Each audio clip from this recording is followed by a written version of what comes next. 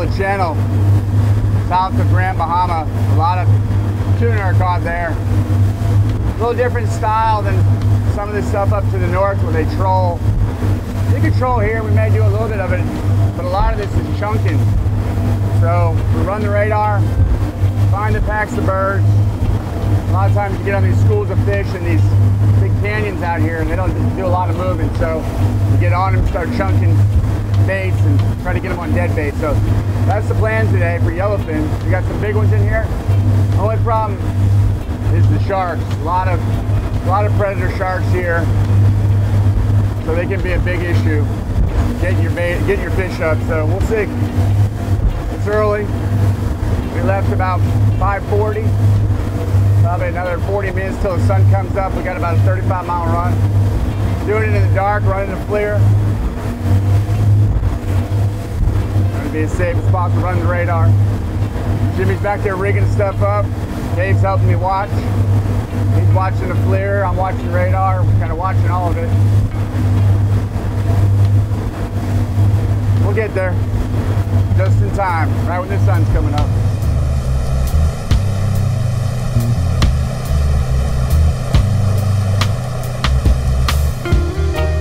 All this area is a deep water trench between two islands. You gotta imagine it's 20 feet deep on the Bahama bank, and then it just drops off to several thousand feet of water. And there's some pinnacles in there where it comes up, and the tuna love to get on that area. You know, you gotta think there's currents down there that are washing through, and when you have high spots, all that does is create eddies underneath the water that congregate bait, and these tuna love these areas.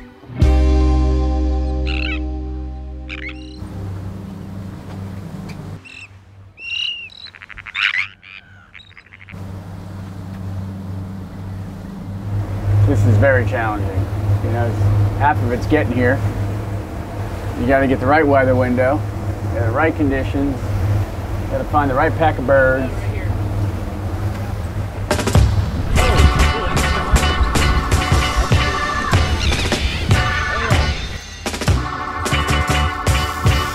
Those rods are ready to chunk on that other side.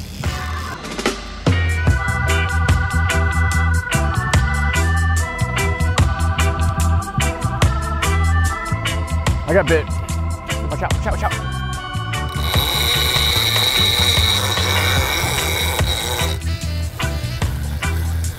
What? Little guy. There's your blackfin.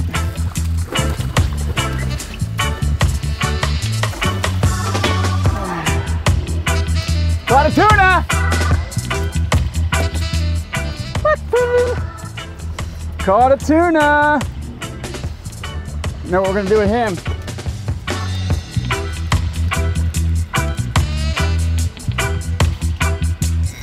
I got bit.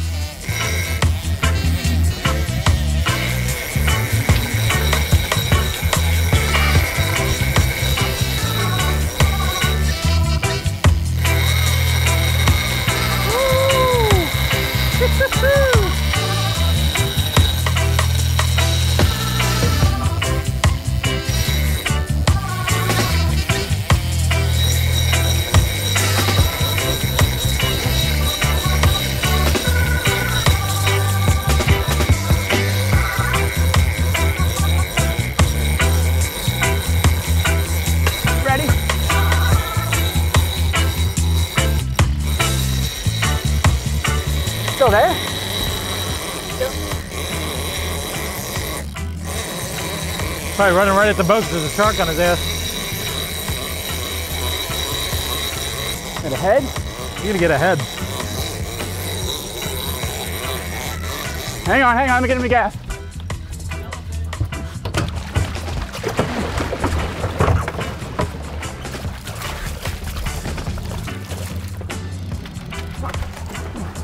Yeah, we got one! Woo! That's what we came for, at least. Woo! That's a yellow, right? Oh yeah. Yep. That's what we came for, boys. Wow. Yeah. Jimmy and I teamed up on that one.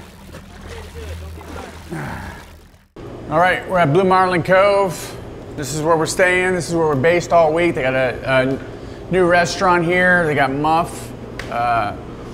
He's in charge of the place. He cooks, he runs the place, he runs the bar. We brought him our food, we brought him our fish. He's gonna prepare it for us. A little local flavor. Let's see what he's got in store for us. Muff. Yes, sir. How we doing? Thinking? Pretty good. We made, we got some wahoo and some tuna.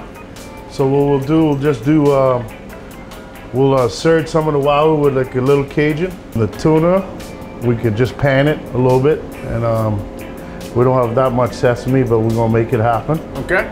So we keep everything kind of in-house and simple because we like to try to keep it consistent. We don't want when you get here that, oh well, it's not the same as last weekend when I was when I was here. You know what I mean? It's hard to get stuff here, so we'll buy a lot of our stuff from the locals. COVID and Hurricane Dorian brought all of that stuff back out again, you know, and then it went back to the old days where the neighbor was handing, here, there's some peppers I growed, here, there's some tomatoes I growed. Now it's coming back to that, so a lot of people are growing everything, you know? Well, I'm excited for you to prepare our dinner. I'm gonna go over to the bar, wait for you. We'll bring you out we're gonna bring you out some fritters right now, and we're gonna bring you out some wahoo kavachi and some surd tuna.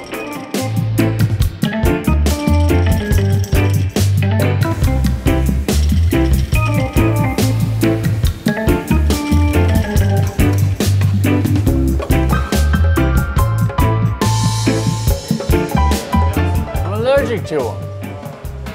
Yeah. Good.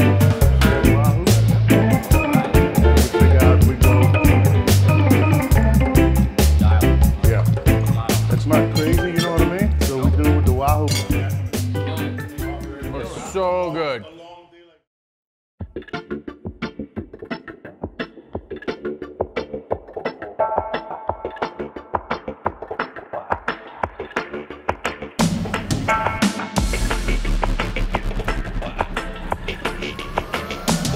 Bit.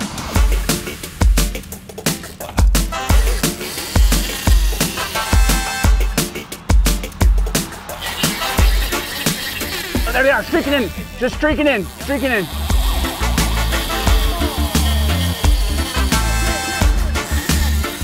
It's the right one.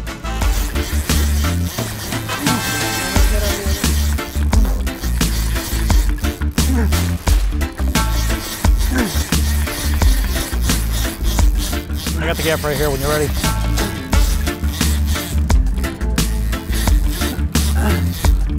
Shark's on. Get him. There's one right behind it. Big shark, big shark. Oh. This is a blackfin. Ah. Thanks, Dave. Welcome. Good catch. Here we go. Right. I'll just put them in there. George, you grab me another chunk? Well, the channel is a great place to fish, but it can be frustrating, extremely frustrating. The sharks have gotten so bad, you know, and I don't know if it's just the amount of chumming that our people are doing, or they're just getting smarter, there's more sharks, or whatever it is, you know. So often as soon as you hook a tuna, you know, it's gonna get eaten by a shark. Or when you set up a chum slick and you're chunking, trying to get those tuna to come up, you know, the sharks is just down there eating every chunk that you throw in. It can be very frustrating at times. Somebody's getting bit over here. Yo, you're getting smoked. You're getting smoked. Up front, Jimmy. Jimmy. Yep, they streaked through, I swear I saw it. There he is. Black or something. I don't know how long that was running, but.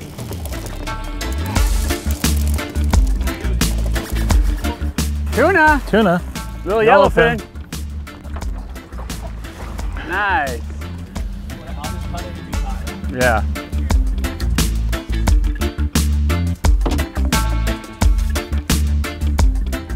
Thank you.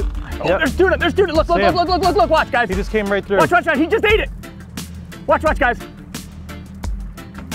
Whoo, he ate it. Watch your tip, it's wrapped.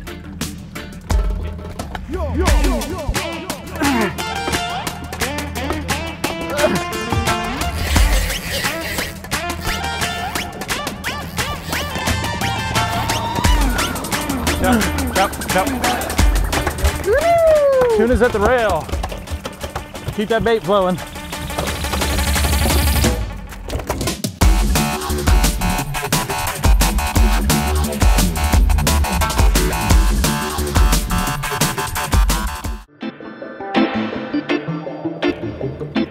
I'm getting bit right now.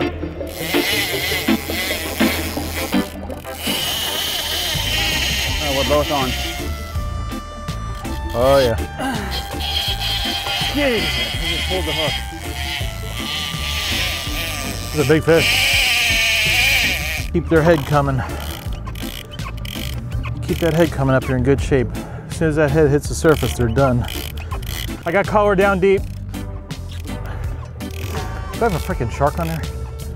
Dude, pinwheels. It's long. Right. It's not a small one. Wow. That thing's 400 pounds, probably. I think. Jimmy, what is this? That's the Dusty. Hate to leave him.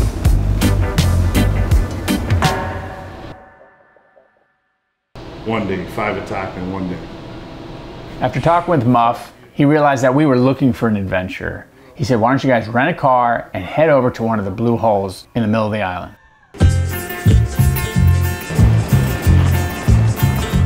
We were going to drive from West End to East End, and God knows what we were going to encounter in between. There is a man I know, his name Bishop Beach Club, place on the side of the road, and they got a view. his car, his face and shirts fits.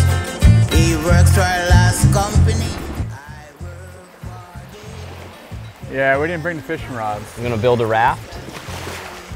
Nick that say Mr. Mac, Lord, Oh, that's windshield wiper, George. Is it? Mr. Mac falling. Getting to the blue hole, whew, that was an adventure in itself. The road was not well paved, put it that way. But getting there, it was so remote. And you know, you kind of start to climb this little ridge and you get over and all of a sudden you're just a hole in the middle of the island. Mr. Mac, Mr. Mac. God, this whole island is just a rock. Yeah. It's amazing things can grow through it. Ah. Like, When there's a will, there's a way. how does it penetrate the rock? Oh, cool. Oh my God. Dude, that's cool. Dude, if it's deep, we're jumping. Oh, I'm jumping. I've never seen one. Me neither. I've heard about it. That's a blue hole. I mean, it is a hole, Well, it's kind of a green hole. greenish hole. Greenish blue hole. Oh. You gonna jump?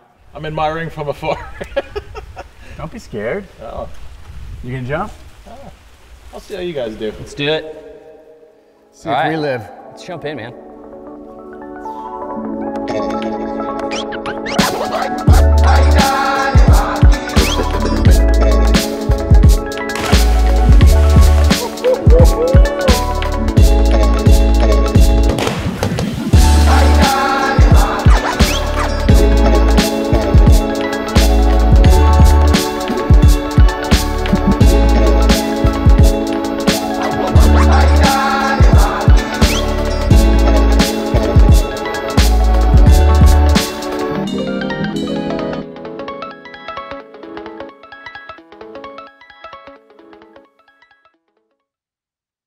Really what I wanted to go over today is the products that I'm using on a daily basis from Yozuri. I'd like to start off with this Yozuri hybrid. This is a blend. This is a blend of nylon and fluorocarbon. This comes in 6 to 130 pound test, top knot leader material. You know, 100% fluorocarbon leader. This is available in 8 to 200 pound test. As far as braid, the super braid. I'm using it anywhere from 15 pound all the way up to 80 pound class. It comes in the green, it comes in the hybrid yellow, and in the white. As far as lures, again, hard baits, whether it's something like this, the High Speed Vibe, this is a nice heavy hard bait that I can throw. Some new stuff from them is the Hydro Monster Shot. This is a heavily weighted hard bait. It casts a country mile, sinks quickly to the bottom. The new 3D diver, this is a new product from them. This is gonna dive down to almost 15 feet of water. One of my favorite go-tos of all times is the Hydro Pencil. One of these I'm gonna have it tied on all times on a spinning rod when I'm heading offshore or inshore. The Hydro Twitch Bait, look at this. You know, this comes in a bunker color. We had some really good success up in Virginia throwing these for cobia. And then there's the Mag Popper. Big profile, gonna create a lot of splash, a lot of commotion. And again, this is just a small sample of what Yo-Zuri has to offer as far as hard baits. They have something for freshwater, for saltwater, whatever it is. Make sure you check out that Yo-Zuri line at a retailer nearest you.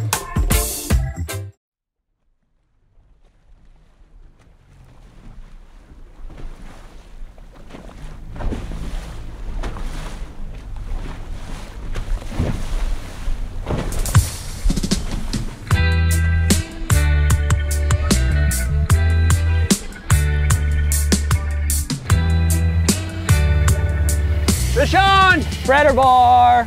Another one on! Green machine. I'm gonna straighten you out here, hang on. Oh, one just big fish just came out there. Let me see if I can get another bite here.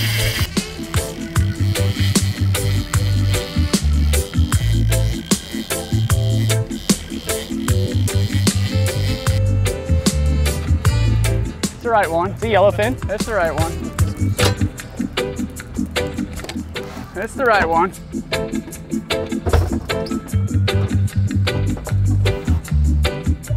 Careful, you're in the swivel.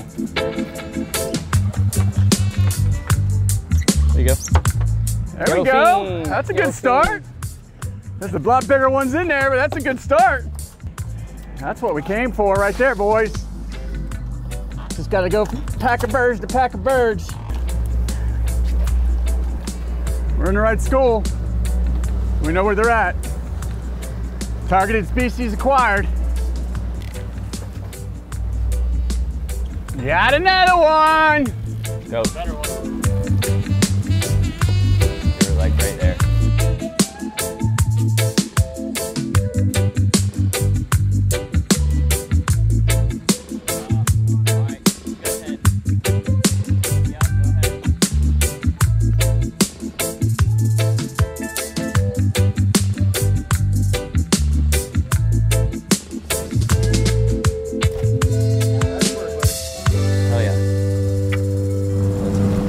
Amazing they come that close.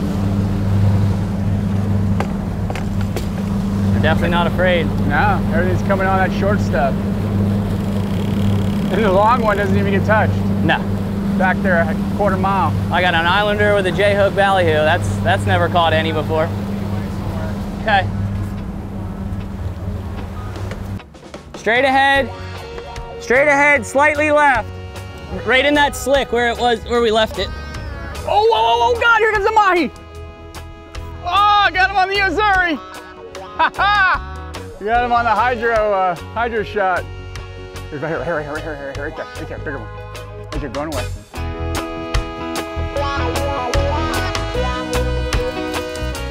Little guy, I'm gonna let him go. Yeah. See if we can get a couple of them bigger ones.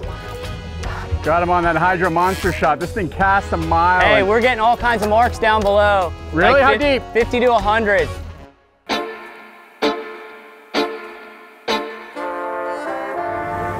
There he goes. There we go. Don't go too slow. Oh, Bonita too. That's got to be wahoos. Oh, left long just got eaten too. Go, I got it. Go, Come on. Keep going. You get it. This got big too? Yeah. Yeah.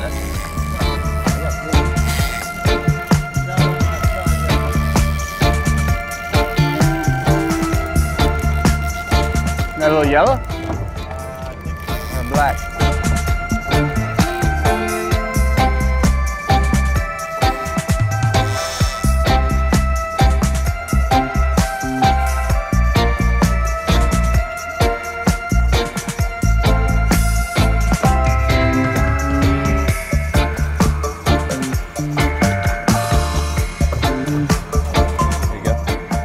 Got him on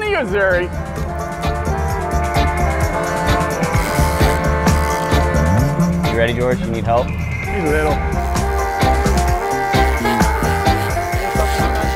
Yeah.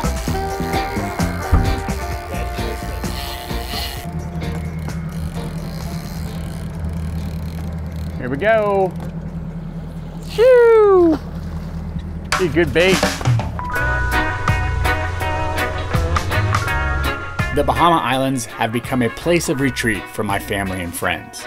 Far enough away from the normal grind of life, but close enough to travel to by small boat from the eastern coast of Florida. The fishing and diving are world renowned, and the Bahamian people are warm and welcoming.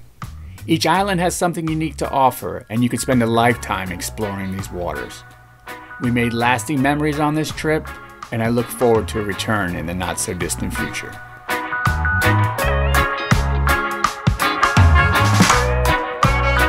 Attaboy.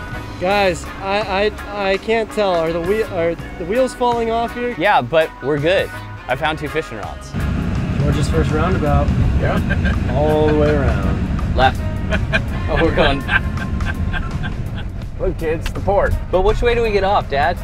Look, kids, the port. That's insane. We lost the scissors, and we got them back. Special Skippy.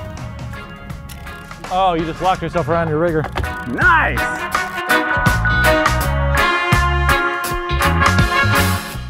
Hi, Mom. I'm in a deep hole. What's new?